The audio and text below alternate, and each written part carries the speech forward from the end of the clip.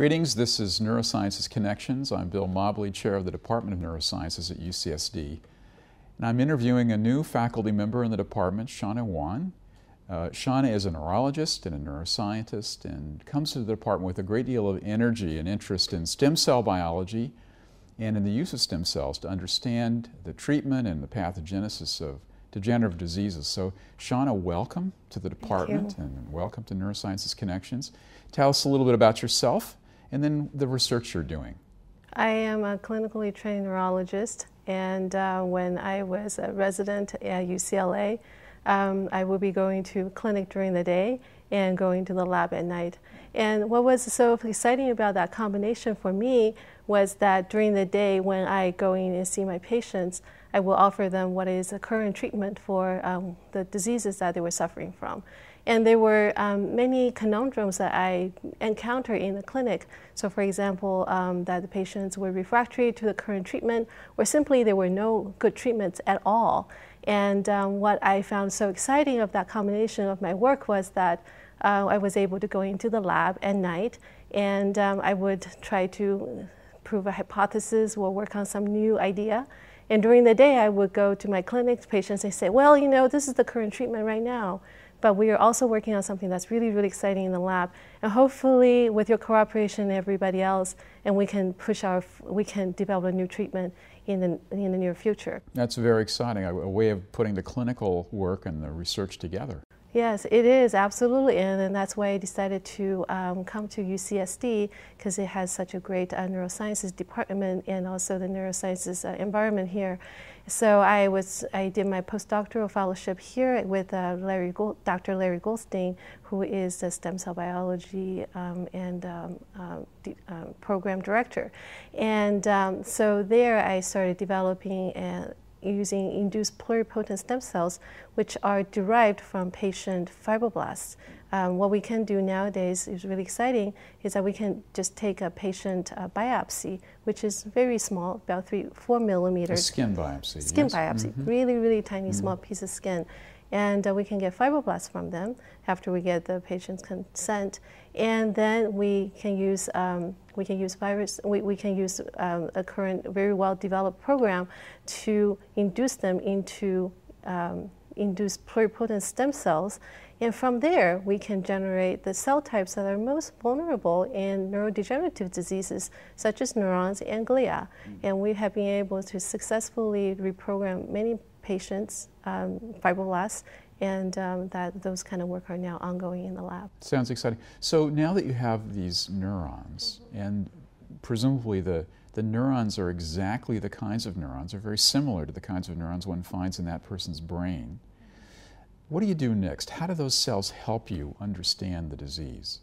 That is a great question. So first what we want to do is a proof of principle.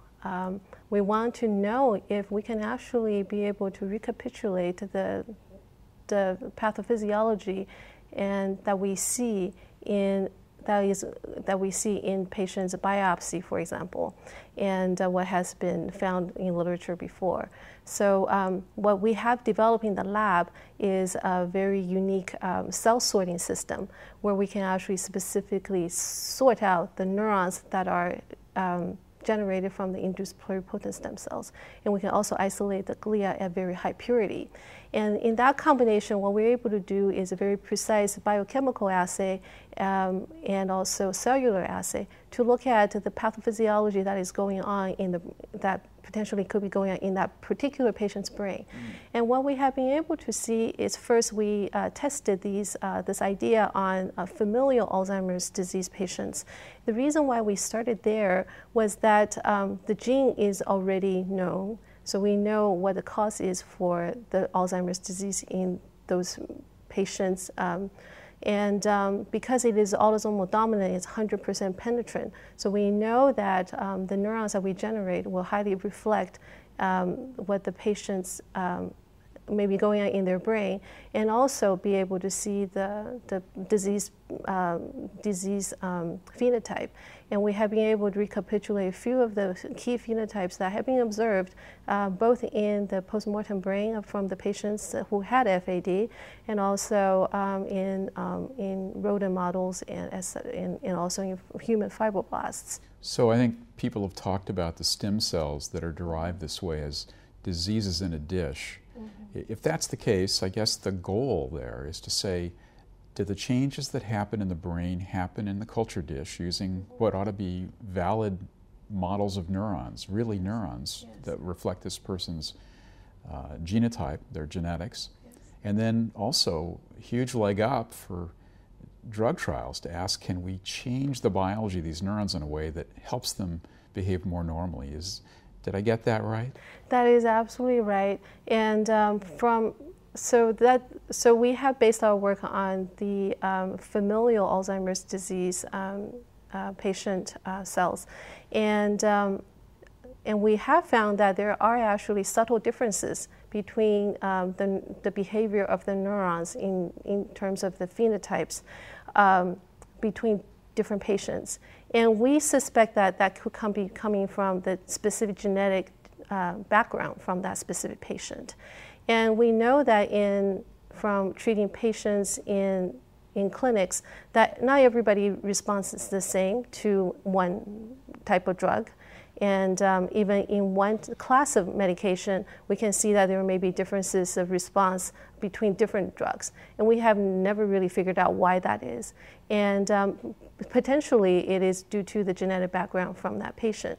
So with our patient-specific neurons, that we can actually ask in the future, the kind of medications that we're developing, is it going to be applicable to all of the patients, or is it going to be some selective patients? And can we actually even be able to predict toxicity? And furthermore, I think that with this type of disease in a dish, not only will first help us to understand the pathophysiology. Number two, it will help us to be able to develop biomarkers that will help us to be able to predict who in the clinic will develop something like Alzheimer's disease. And number three is that can we use the disease in a model, disease in the dish model, to be able to screen for drugs that are actually a little bit more appropriate to that particular patient. So therefore we can actually extend this technology into personalized medicine and make it very specific for that patient. Exciting results, exciting possibilities. Thanks for being with us, Shauna. And thank you for being with us on Neurosciences Connections.